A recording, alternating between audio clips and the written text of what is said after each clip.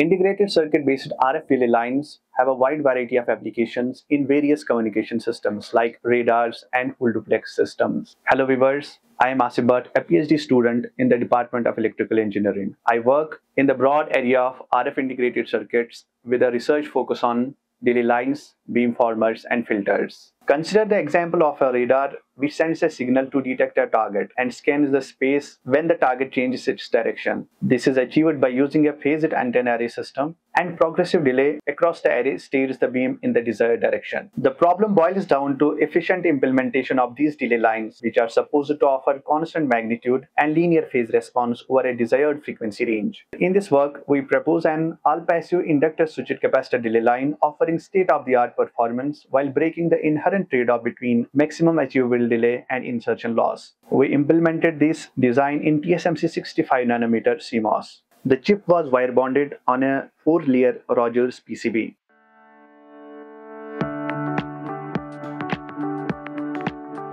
The chip was tested both for small signal and large signal performance.